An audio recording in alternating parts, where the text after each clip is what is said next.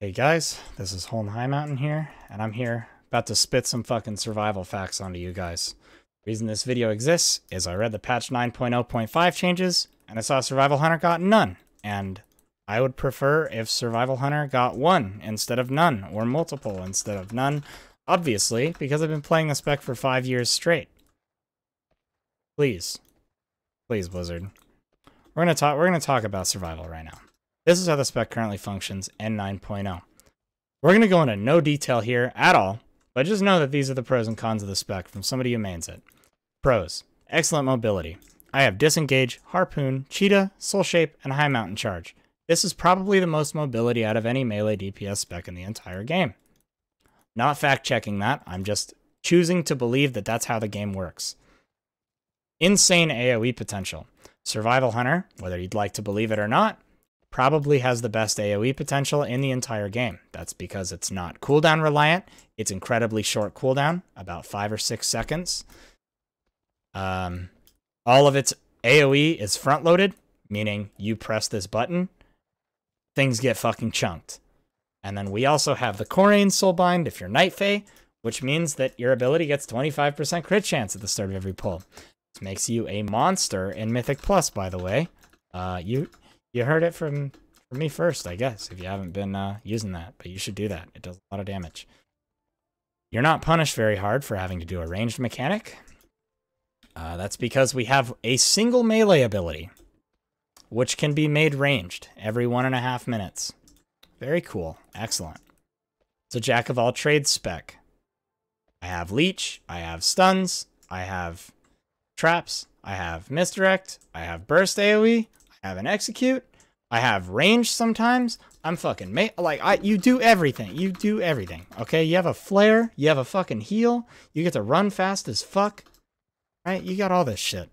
Last but not least, of course, Survival Hunter's just fun to play, man. This spec is designed so well. It's disappointing to me that nobody plays it. Because I'm telling you, especially you melee players who are playing like fucking rogues and shit, go play a Survival Hunter. I guarantee you will have more fun. Guaranteed. Cons. This is very clear. You're melee. As a class that has marksmanship. That's literally 2 clicks away. You know, not going to do that. That was scary. That was close.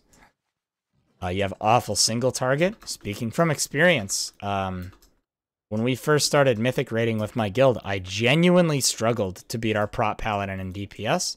It's a lot better now because we're progressing on bosses that spawn ads. So I'm not that useless. I'm just kind of useless. You have to talent into a lot of things that really feel like they should be made baseline. Alpha Predator gives kill command 2 charges. Why is that not made baseline? That's our focus regen. Guerrilla Tactics. Bomb has 2 charges. Why is this not baseline? Bomb is literally the best ability in the entire game, and your talent here is making it do more damage too. This is too good. We also have to talent into Binding Shot, which makes us, on paper, just worse than Marksmanship because we lose Post Haste. Post Haste is very good. Mongoose Bite is here, and we currently don't run it. Very disappointing. And we also have Wildfire Infusion here, which, again, is just cool. And here's the real takeaway here from talents, okay? Wildfire Infusion and Mongoose Bite add complexity to a spec that would otherwise be lacking it. That's it. That's all you need to know. Otherwise, the spec is maintain dot, focus spend, cast bomb on cooldown. Okay. Yeah, we're just like an easier beast mastery now, I guess. Here's my suggestions. Single target. Mongoose Bite. Make this shit baseline. Just fucking do it already. Holy shit. This is what we want to press. This is the button we all want to press. And we don't get to. It's making me sad. I'm depressed. Another change you could do is you could buff Raptor Strike and tune down Wildfire Bomb. The way I would do this if I was a Blizzard developer, which I'm not, I have no game developer experience, and I have no idea what the fuck I'm talking about, by the way. I have no idea if these changes are even possible. Remove the 5% aura buff we got a couple weeks ago, and just increase the damage of Raptor Strike by like 25 or 30%. And we're fine. We're fixed. Good job. And then when we go to mongoose bite, it'll feel that much better to press. Last change for single target, and this is just a small nitpick. Coordinated assault isn't interesting. This is just a 20% damage increase and kill command resets. Kill command resets are cool. It's definitely important for the spec, but to put this into perspective, there are a couple fights in raid where I get power infusion, and when I get PI, I feel the PI more than if I press my cooldown. Like, PI makes my class feel better to play, whereas coordinated assault is press it and forget that I even have it on. You know? It doesn't change anything. It just means like, ooh, my kill command's lighty uppy. I'll press that one more. On an AoE damage profile. AoE damage is not a downside of Survival Hunter. In fact, AoE damage is fucking broken. Wildfire Cluster and Corains. It's too good. It's too good. And if you've been abusing Survival Hunter like I have, you know it's too good. Just admit it. It's way too strong. Okay. Here's the healthier alternative. Actually, let's talk about why this is. Okay. Right now, we have this. This is the AoE talent row. Okay. Wildfire Bomb has 2 charges, and the initial explosion deals 100% damage. Serpent Sting fires arrows at 2 additional enemies near your target, and its damage over time is increased by 20%. And Butchery, which is just hit fucking hard, replace shit ability. Okay? Out of all of these things, what sounds the most interesting? You said Guerrilla Tactics or Hydra's Bite. Shame on you. Butchery. Butchery is the future. Butchery is the past. Butchery is everything. If you play Survival, you want to press Butchery. If you've mained Survival for a long time, you really want to press fucking Butchery, because I guarantee, if you're watching this video and you played Survival in Legion, do you still get flashbacks of pressing Butchery in Lower Karazhan? Because I do. I still do. Every time I see this ability, I think of that. Okay? And that just goes to show that it's fun to press. This is a good button. This is amazing. But it's on a talent row against the most broken talent in the whole fucking thing. So Butchery will never get used. Unlucky. Better luck next expansion. My suggestion, Tactics baseline, remove the 100% damage component, just give us 2 bombs. It makes sense. It just makes sense. Alright, on to legendaries. Wildfire Cluster. It is way too good for how easy it is to use. Why do I say that? Well, I myself, humble brag, okay? I've got some rank 1 parses as Survival Hunter, right? And some mythic raids. And I did it with a fucking AoE legendary on single target bosses. What this goes to show you is that why use a single target legendary that requires a thought process when I can just use my AoE legendary that has no thought and is just basically a flat 5 or 6% damage increase.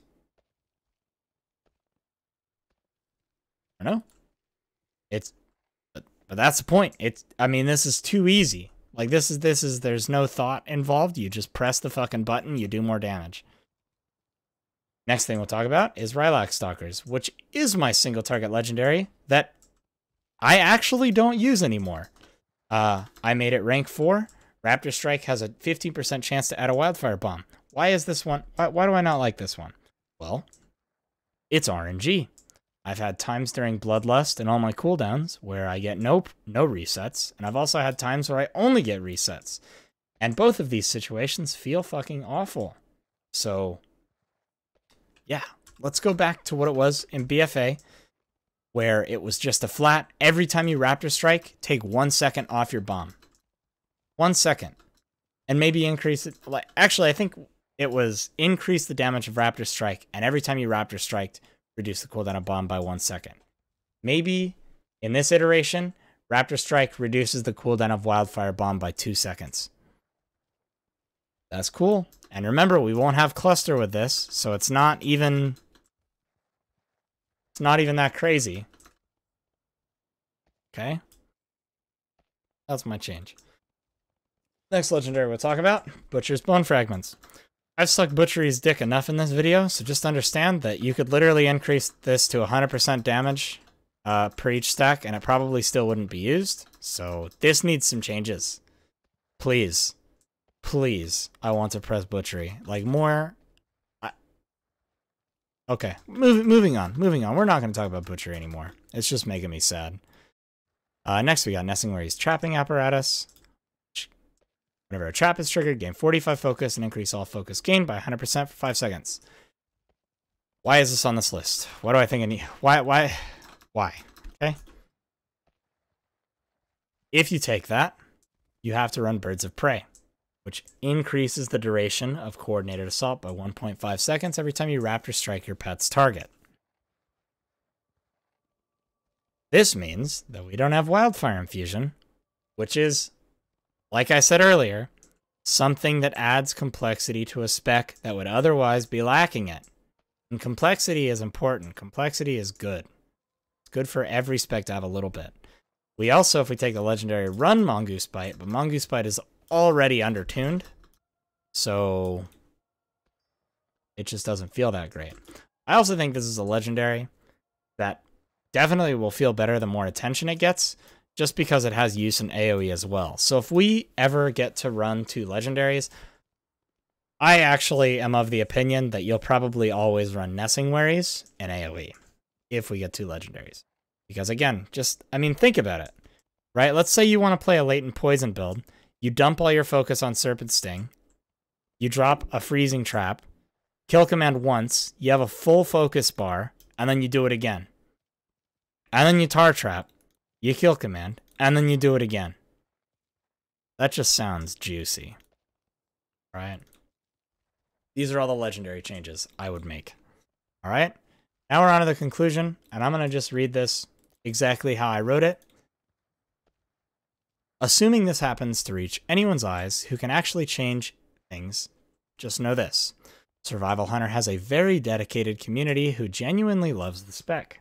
Speaking from personal experience, grinding Mythic Plus has literally never felt more fun because I feel like I can keep going constantly as I do not rely on cooldowns. However, single target is a very important aspect of the game. Although my burst AoE is strong or overpowered, I'm almost certain it can probably beat any spec in the game outside of cooldowns. But that's not what World of Warcraft is.